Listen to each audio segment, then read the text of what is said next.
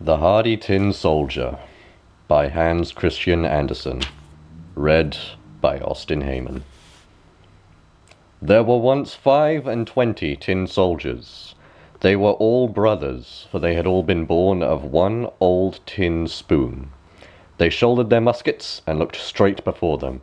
Their uniform was red and blue, and very splendid.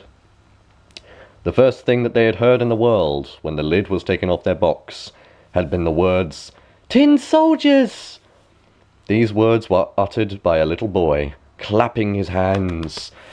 The soldiers had been given to him, for it was his birthday. And now he put them upon the table.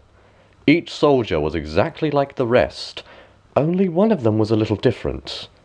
He had but one leg, for he had been cast last of all, and there had not been enough tin to finish him. But he stood as firmly upon his one leg as the others on their two, and it was just this soldier who became remarkable. On the table on which they had been placed stood many other playthings, but the toy that attracted most attention was a neat castle of cardboard. Through the little windows one could see straight into the hall. Before the castle some trees were placed round a little looking-glass, which was to represent a clear lake. Waxen swans swam on this lake, and were mirrored in it. This was all very pretty, but the prettiest of all was a little lady, who stood at the open door of a castle.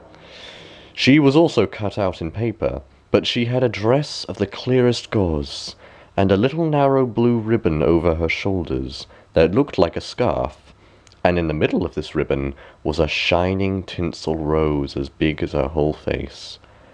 The little lady stretched out both her arms, for she was a dancer, and then she lifted one leg so high that the tin soldier could not see it at all, and thought that, like himself, she had but one leg.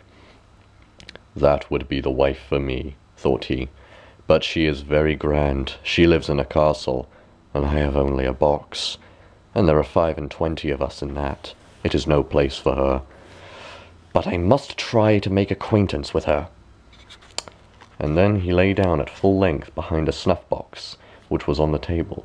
There he could easily watch the little dainty lady, who continued to stand on one leg without losing her balance. When the evening came, all the other tin soldiers were put into their box, and the people in the house went to bed. Now the toys began to play at visiting, and at war, and giving balls. The tin soldiers rattled in their box, for they wanted to join the games, but could not lift the lid. The nutcracker threw somersaults, and the pencil amused itself on the table. There was so much noise that the canary woke up and began to speak too, and even in verse. The only two who did not stir from their places were the tin soldier and the dancing lady. She stood straight up on the point of one of her toes and stretched out both her arms. And he was just as enduring on his one leg, and he never turned his eyes away from her. Now the clock struck 12, and bounce! The lid flew off the snuff-box. But there was not snuff in it, but a little black goblin. You see, it was a trick. "Tin soldier," said the goblin, "will you keep your eyes to yourself?" But the tin soldier pretended not to hear him. "Just you wait till tomorrow," said the goblin. But when the morning came, and the children got up, the tin soldier was placed in the window, and whether it was the goblin or the draught that did it, all at once the window flew open, and the soldier fell head over heels out of the 3rd story. That was a terrible passage. He put his leg straight up and stuck, with his helmet downwards and his bayonet between the paving stones. The servant maid and the little boy came down directly to look for him, but though they almost trod upon him, they could not see him.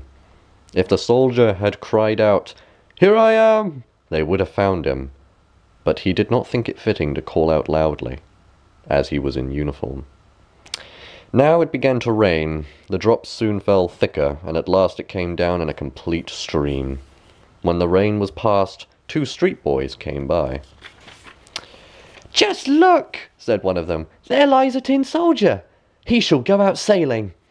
And they made a boat out of a newspaper, and put the tin soldier in the middle of it, and so he sailed down the gutter, and the 2 boys ran beside him and clapped their hands. Goodness preserve us, how the waves rose in that gutter, and how fast the streams ran. But then it had been a heavy rain. The paper boat rocked up and down and sometimes turned around so rapidly that the tin soldier trembled, but he remained firm and never changed countenance, but looked straight before him and shouldered his musket. All at once the boat went into a long drain, and it became as dark as if he had been in his box. "Where am I going now?" he thought. Yes, that's the goblin's fault. Ah, if only the little lady sat here with me in the boat, it might be twice as dark for all I should care." Suddenly there came a great water rat which lived under the drain. "Have you a passport?" said the rat. "Give me your passport."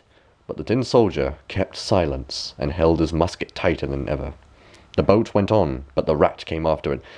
Ugh, how he gnashed his teeth, and called out to the bits of straw and wood, Hold him! He hasn't paid his toll! He hasn't shown his passport!" But the stream became stronger and stronger. The tin soldier could see the bright daylight where the arch ended, but he heard a roaring noise which might well frighten a bolder man. Only think, just where the tunnel ended, the drain ran into a great canal, and for him that would have been as dangerous as for us to be carried down a great waterfall. Now he was already so near it that he could not stop. The boat was carried out, the poor tin soldier stiffening himself as much as he could, and no one could say that he moved an eyelid. The boat whirled round 3 or 4 times, and was full of water to the very edge. It must sink. The tin soldier stood up to his neck in water, and the boat sank deeper and deeper, and the paper was loosened more and more, and now the water closed over the soldier's head. Then he thought of the pretty little dancer, and how he shall never see her again, and it sounded in the soldier's ears, "Farewell, farewell, thou warrior brave, for this day thou must die." And now the paper parted, and the tin soldier fell out. But at that moment he was snapped up by a great fish. Oh, how dark it was in that fish's body! It was darker yet than in the drain tunnel, and then it was very narrow too. But the tin soldier remained unmoved, and lay at full length, shouldering his musket. The fish swam to and fro. He made the most wonderful movements, and then became quite still. At last something flashed through him like lightning. The daylight shone quite clear, and a voice said aloud, "The tin soldier!" The fish had been caught, carried to market, bought, and taken into the kitchen, where the cook cut him open with a large knife. She seized the soldier round the body with both her hands, and carried him into the room, where all were anxious to see the remarkable man who had travelled around in the inside of a fish. But the tin soldier was not at all proud. They placed him on the table, and there, no, what curious things may happen in the world. The tin soldier was in the very room in which he had been before. He saw the same children and the same toys stood on the table, and there was the pretty castle with the graceful little dancer. She was still balancing herself on one leg, and held the other extended in the air. She was hardy too. That moved the tin soldier. He was very nearly weeping tin tears, but that would not have been proper. He looked at her, and she at him, but they said nothing to each other. Then one of the little boys took the tin soldier and flung him into the stove. He gave no reason for doing this. It must have been the fault of the goblin and the snuff-box. The tin soldier stood there, quite illuminated, and felt a heat that was terrible, but whether this heat proceeded from the real fire, or from the love, he did not know. The colours had gone quite off him. Whether that had happened on the journey, or had been caused by grief, no one could say. He looked at the little lady, she looked at him, and he felt that he was melting, but he still stood firm, shouldering his musket. Then suddenly the door flew open, and the draught of air caught the dancer, and she flew like a sylph just into the stove to the tin soldier, and flashed up in a flame, and she was gone. Then the tin soldier melted down to a lump, and when the servant maid took the ashes out the next day, she found him in the shape of a little tin heart. But of the dancer, nothing remained but the tinsel rose, and that was burned as black as coal. And now it is time for all little children to go to sleep. Good night.